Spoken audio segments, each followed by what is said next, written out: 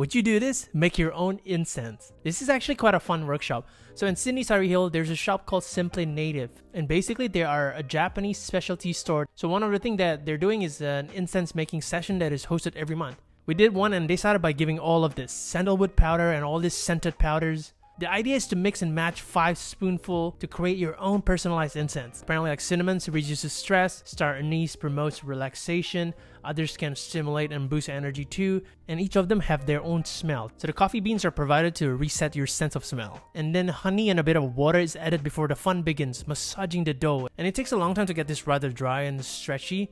And then you can use the wooden palette they give you here to make your own shape. Or in my case, I kind of made a penguin, look at that. So apparently they do this every end of the month, but check their website for more info.